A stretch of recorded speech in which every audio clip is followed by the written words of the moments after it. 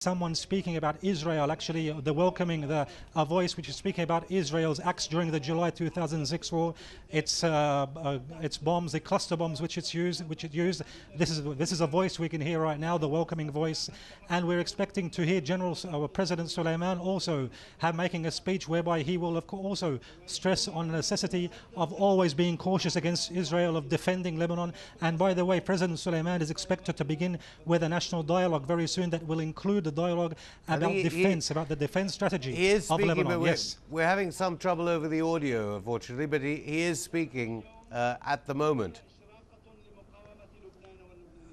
Yes, he has begun to speak. That's right, and I don't know if you can understand what he is saying actually, but he's focusing on the necessity of being victorious. He's focusing also on the necessity of standing against Israel. He's criticizing Israel's policies in general, Israel's policies in the July 2006 war.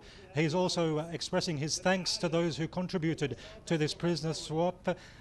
And of course, he's also speaking about the resistance, the important role it played in making this deal possible. And you were telling us earlier, I wonder if you could just go back over what you were saying about who these dignitaries are and what they've all been through in terms of, well, they were all rivals, weren't they? Yes, they're all rivals. Actually, you can see people from many different camps. You can see, of course, you can see religious figures, Druze, Sunni, and Shiite. You can also see members. I just saw the Iranian ambassador in Lebanon right now. Actually, you can see people, the future bloc. You can see a delegation. Okay, Ali. Actually, we can Hezbollah. go to the translation. We can go to the translation now. Let's listen in. We will have to try to bring back all those who are still outside because of the straitjacket situation in the country, and those who left the country under different circumstances, which was spawned by the Israeli occupation, and their return opens a new page in our country.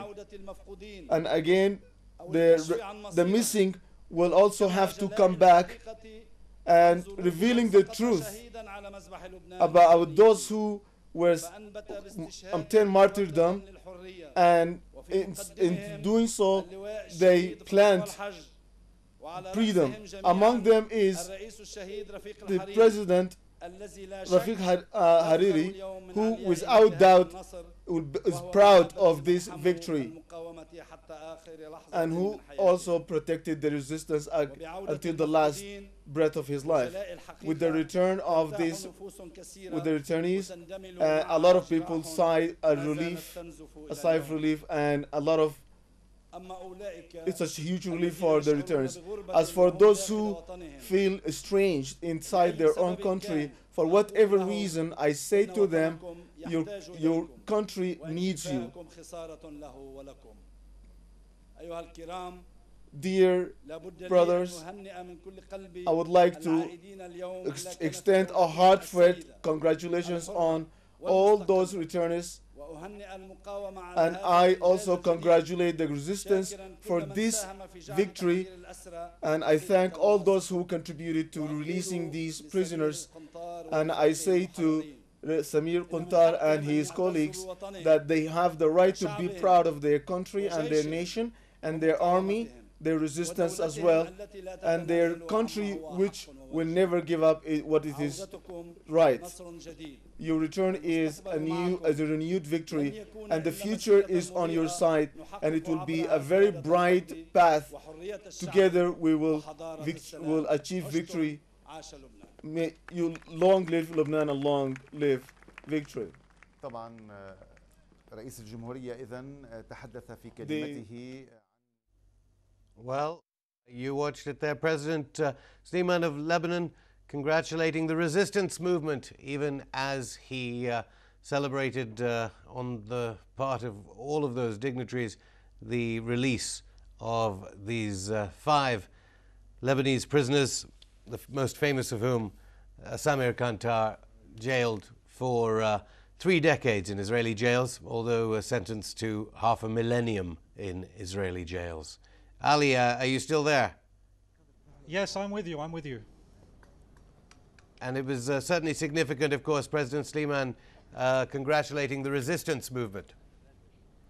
Yeah, yes, it was, of course, once again showing that his support for resistance. I also told you what he said about the Shubha farms in France, where he said that this could be solved diplomatically. By the way, if you could see on the screen, actually, the sheikh who was there, who is now was saluting one of the prisoners. That is the second in command in Hezbollah, Sheikh Naim Qasim.